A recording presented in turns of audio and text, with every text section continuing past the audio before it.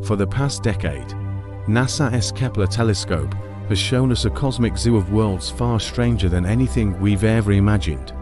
Imagine Kepler 1b, a scorched lava planet, so close to its star that its surface is a blistering ocean of molten rock. Then you have Kepler 36b and 36c, a pair of planets orbiting so close they loom huge in each other's skies. One is a dense rocky world, the other a puffy gas giant. They shouldn't be together, yet they are. Kepler also found one of the most Earth-like planets, Kepler 438b, the catch.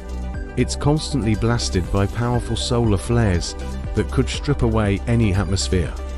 And don't forget Kepler 70b, a planet that actually survived being inside its own star, and now orbits it in just 5 hours. These discoveries show us that in a universe with trillions of worlds, normal might be the rarest thing of all. Thanks for watching, and subscribe for more cosmic wonders.